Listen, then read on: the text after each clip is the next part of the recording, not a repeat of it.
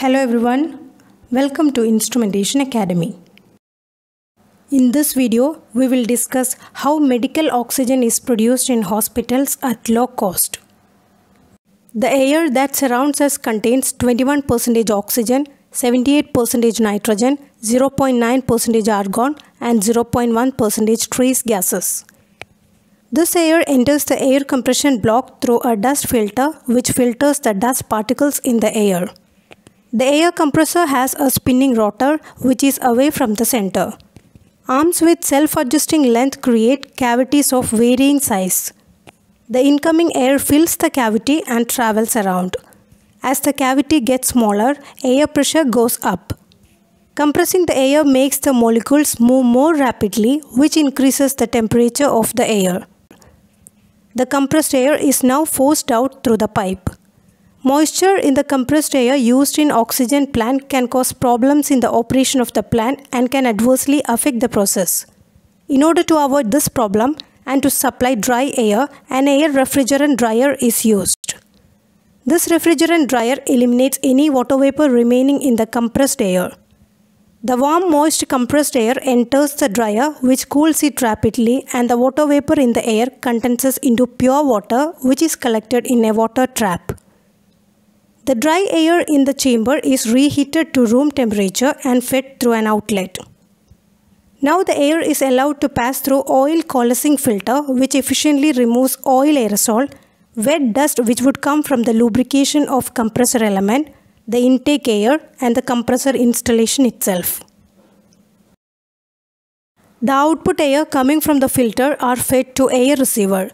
This air receiver acts as accumulator and the air supplied to this air receiver must be dry. Compressed air from the air receiver is now fed to oxygen generator. This oxygen generator works on the principle of pressure swing adsorption. This pressure swing adsorption technology utilizes the ability of a synthetic material called Zeolite Molecular Sieve to absorb mainly nitrogen molecules from the air at high pressure and release this retained nitrogen molecules once the pressure within the generator is decreased. The pressure swing adsorption generator has two separate adsorption tanks which contains zeolite molecular sieve as adsorber. Dry compressed air from the air receiver is blown through a valve V1 to the first tank where the pressure is built to reach the operating pressure. As the air passes through the zeolite in the first adsorption tank, the nitrogen molecules get trapped in the pores of the zeolite while oxygen will pass through the adsorber and exit as product gas. This takes place until the adsorber has reached its maximum adsorption capacity. Simultaneously, the second tank is depressurized to atmospheric pressure by opening valve V4. When the atmospheric pressure is reached, this valve V4 is closed.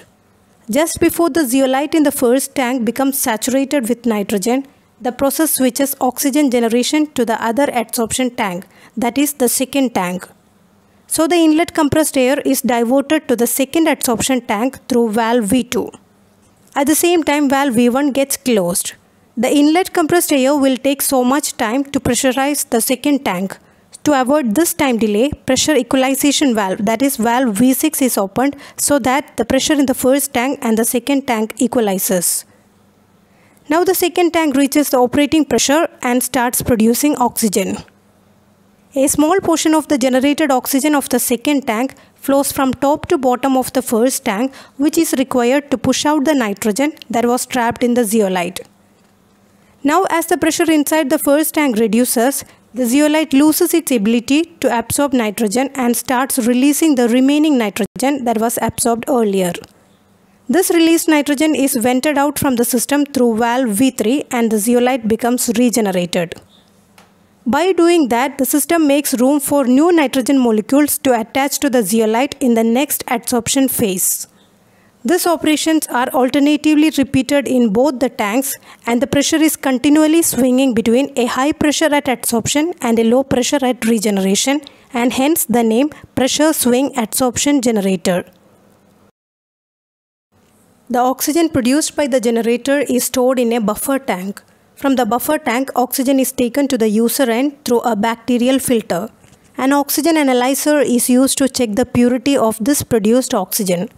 oxygen booster is used to increase the pressure of the oxygen to meet various requirements of terminal user, and this oxygen booster is connected to cylinder refilling station where oxygen cylinders are refilled. Advantages of PSA oxygen generator over cryogenic oxygen plant. Investment cost of PSA generator is less than half of that of an equivalent cryogenic oxygen plant.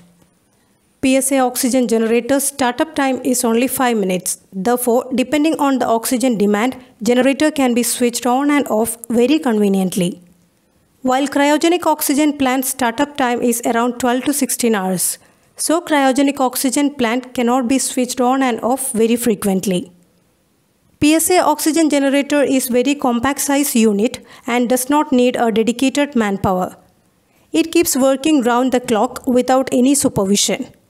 While a cryogenic oxygen plant is very large equipment requiring lot of sophisticated controls and the maintenance cost is also high.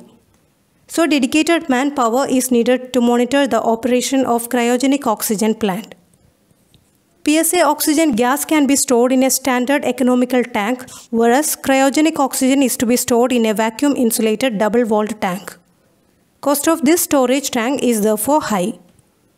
Considering all these advantages, we can say that PSA oxygen generators are best suited for medical oxygen generation in hospitals. By this we come to the end of this video. If you like our video, please click the like button below and make sure to click the subscribe button and the bell icon also so that you can get notifications of our further videos. Thank you. Have a nice day.